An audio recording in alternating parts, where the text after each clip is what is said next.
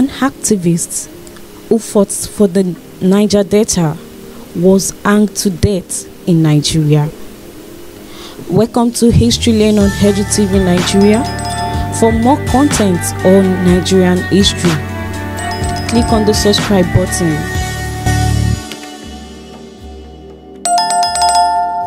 This is the story of SARO WIWA, who fought for the Niger Delta and how he was hanged with 8 other activists.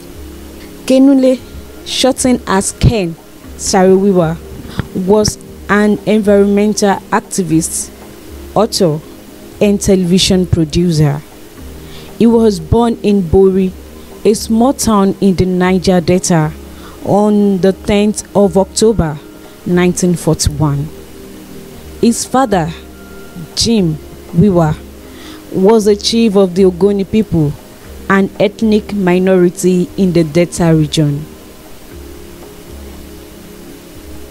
He received the honorary title SARO, meaning eldest son. In the 1950s, Wiwa witnessed the initial entrance of foreign oil companies and the beginning of the extraction of crude oil in the Niger Delta region.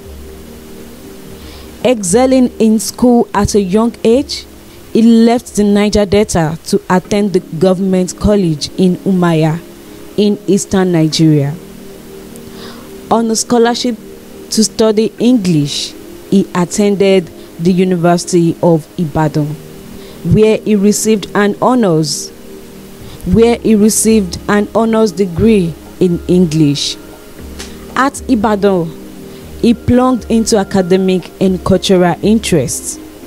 He won the departmental prizes in 1963 and 1965 when he worked for a drama troupe. The traveling drama troupe performed in Kano, Benin, Ilorin, and Lagos, and also collaborated with the Nottingham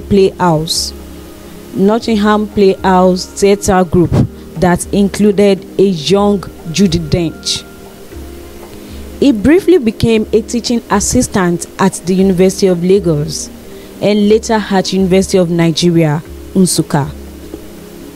He was an African literature lecturer in Nsukka when the Civil War broke out. Wiwa was there when the Nigerian Civil War began in 1967, and for the duration of the war, he supported the Nigerian opposition to the Biafrans. He supported the federal government and had to leave the region for his hometown at Bori. On his journey to Port Harcourt, he witnessed the multitudes of refugees returning to the east, a scene he described as a sorry sight to see. 3 days after his arrival to Bonny, it fell to federal troops. He and his family then stayed in Bonny. He traveled back to Lagos and took a position at the University of Lagos, which did not last long as he was called back to Bonny. Despite his opposition to the Civil War, Wiwa was appointed administrator of the oil depot at Bonny Island in the Niger Delta in 1968. In 1969, he became the regional commissioner for education in the Rivers State Cabinet, but was dismissed from his position in 1973 after he began calling for autonomy for the Ogoni people. His writings became increasingly political, bringing national and international attention to the Ogoni struggle. During the mid-1980s, we were primarily concentrated on writing, publishing, and television production. His first book, Soldier Boy, a novel in rotten English, published in the year 1985, was a fictionalized account of the corrupt Nigerian army during the Civil War. It tells the story of a naive village boy recruited to the army during the Nigerian Civil War of 1967 to 1970, and intimates the political corruption and also patronage in Nigeria's military regime of the time. In 1989, he released his war diaries in a book titled On a Darkling Plain. This book documents his experience during the war. He wrote 2 novels that explore the position of women in Nigerian society, Adaku and Other Stories, published in 1989, and Lemona's Tale, published posthumously in 1996. Wiwa additionally tried his hand in television. He produced a popular series called Bassi and Company that ran from 1985 until 1992. This series was popular with an estimated audience of 30 million, but was cancelled by the military dictatorship. In the early 1970s, he served as the Regional Commissioner for Education in Rivers State. In the late 1970s, he also established a number of successful business ventures in retail and real estate. During the 1980s, he concentrated primarily on writing, journalism, and television production. In 1977, he became involved in the political arena, running as a candidate to represent Ogoni in the Constituent Assembly. He lost the election in a narrow margin. It was during this time he had a fallout with his friend Edward Kobani.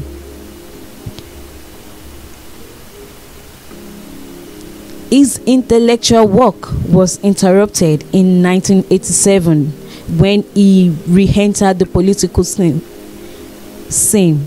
having been appointed by the newly installed dictator Ibrahim Babangida to aid the country's transition to democracy. But he resigned because he felt Babangida's supposed plans for a return to democracy were disingenuous. His sentiments were proven correct in the coming years, as Babangida failed to relinquish power. In 1993, Babangida annulled Nigeria's general election that would have transferred power to a civilian government, sparkling mass civil unrest and eventually forcing him to step down, at least officially, that same year. By the early 1990s, Wiwa shifted his focus from literature and television to issues of human rights and environmental preservation, particularly in his home region, Ogoniland, the center of crude oil extraction by multinational corporations operating in Nigeria. He established and led the movement for the survival of Ogoni people, which is called MUSOP, and relatedly the campaigns against the Royal Dutch Shell Company, demanding that the company share the profits of oil extraction. In January 1993, Wiwa and the MUSOP led a series of peaceful marches in which an estimated 300,000 Ogoni people participated. For the first time, the marches drew significant international attention to the plight of the Ogoni. After a series of arrests in 1992 and 1993, Wiwa was among 9 Ogoni human rights and environmental activists who were tried in a kangaroo court by the military government of General Sani Abacha and hanged on November 10, 1995. The Royal Dutch Shell Company was implicated in the execution of Ken SARO WIWA, and on June 8, 2009, the company agreed to a settlement of $15.5 million, ending a series of lawsuits that accused it of financing and providing logistical support for the execution. Despite the settlement, Shell denied any connection to the death of Ken SARO WIWA.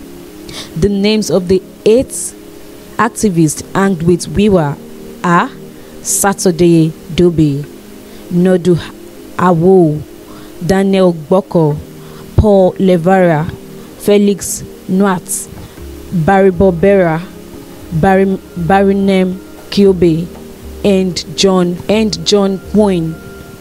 He was married to Maria and had 5 children, who grew up with their mother in the United Kingdom, while their father remained in Nigeria. His children include Ken WIWA and SARO WIWA, both journalists and writers, and also Nu's twin sister called Zina SARO WIWA, a journalist and a filmmaker. In addition, he had 2 daughters with another woman called Singto and Adele.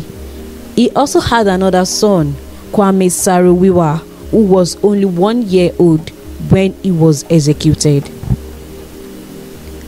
The Ken SARO WIWA Foundation was established in 2017 to work toward improved access to basic resources such as electricity and internet for entrepreneurs in Port Harcourt.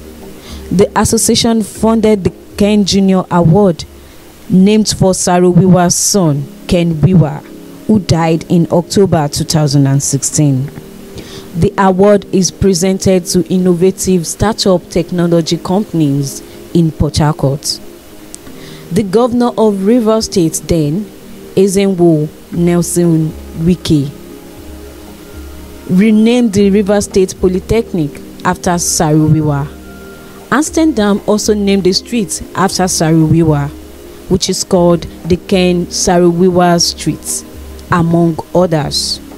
His death provoked international outrage and the immediate suspension of Nigeria from the Commonwealth of Nations, as well as the calling back of many foreign diplomats for consultation.